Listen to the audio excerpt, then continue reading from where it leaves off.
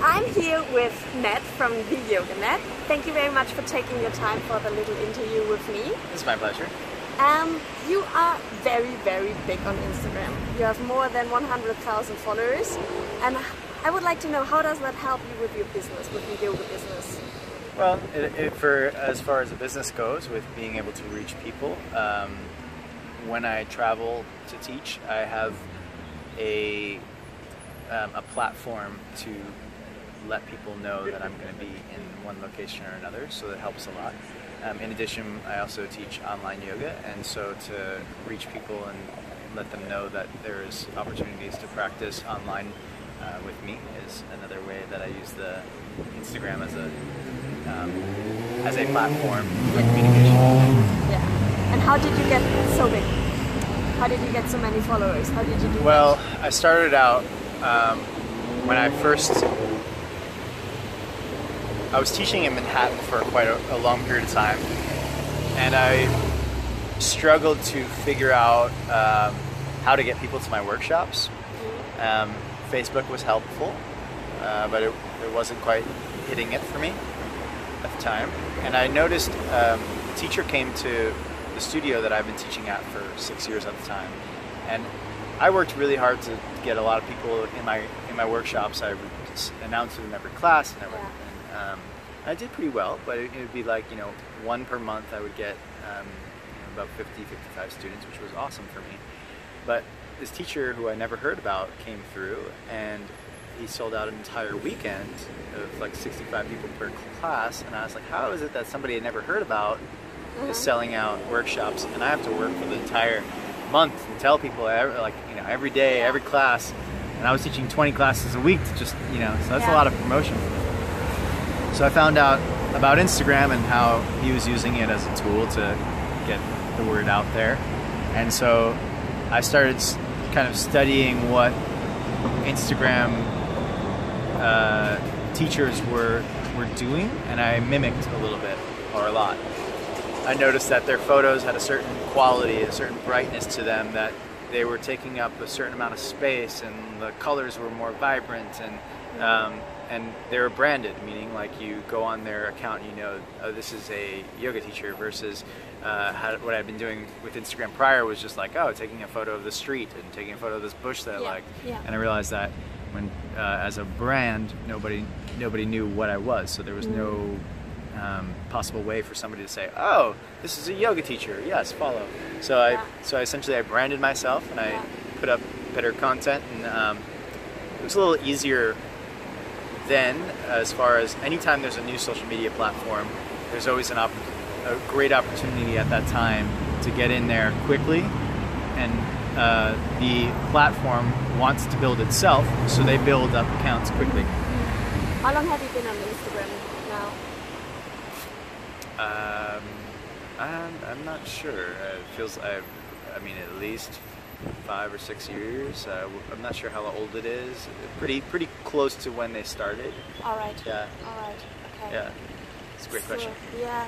A lot of new teachers get a little bit scared when they see pictures like you, and they think, okay, I want to use it as a promotion, but I can't do this fancy poses, and maybe I'm also not that good in branding. Yeah. And you say branding is very important, but is it more important than authenticity? Is that the right word in English?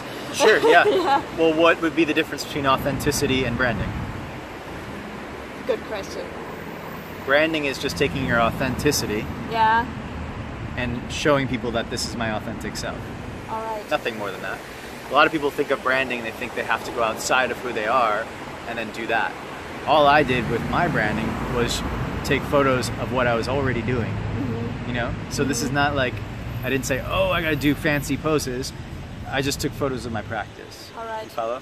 So same is true.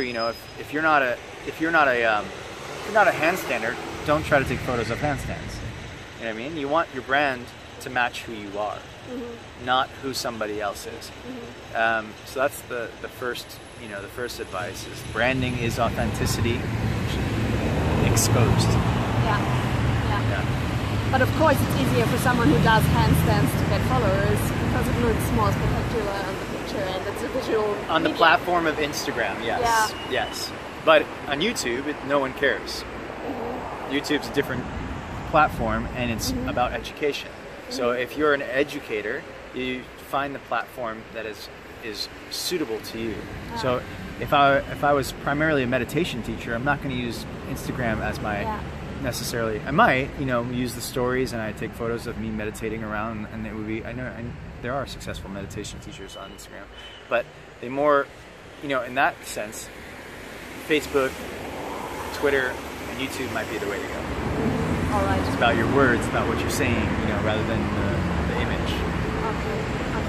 Yeah. Do you have any other advice for yoga teachers that's just starting out with marketing and social media? Yeah.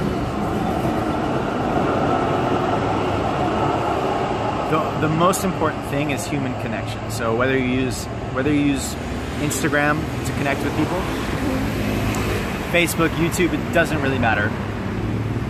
The most important thing is that you are authentic with your delivery. So anytime you are putting yourself out there, that you're being who you truly are. And that's usually what holds people back from doing social media, is I don't want to share who I am so publicly.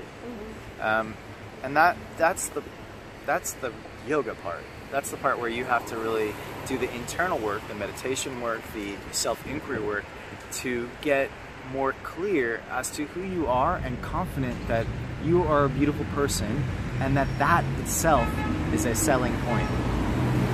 And most people don't approach social media because they don't have that foundational feeling that I'm already good enough. And the fear of putting themselves out there and being rejected is what holds people back.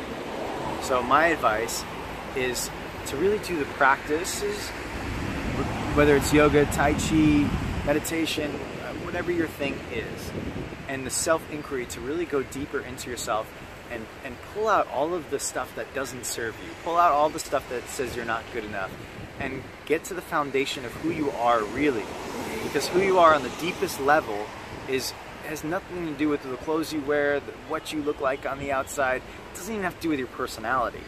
It has to do with what's breathing inside of you, that living energy that's connected. And when you recognize that I'm living, breathing nature in the form of a body, then what's the big deal about posting a photo on Instagram? So ultimately it's about that. And when you get to that place through your internal work, then it's just a matter of marrying the images or the delivery on, say, YouTube, or the words that you're writing with who you are. And it's simple when you really break it down. It's a challenge to get to that place, but it's definitely simple as far as marketing is easy. It's just overwhelming because we haven't gotten to that place of authenticity yet, and being okay and enjoying who we are. So yeah, I guess that would be the most important advice here that I'd have to offer. Great.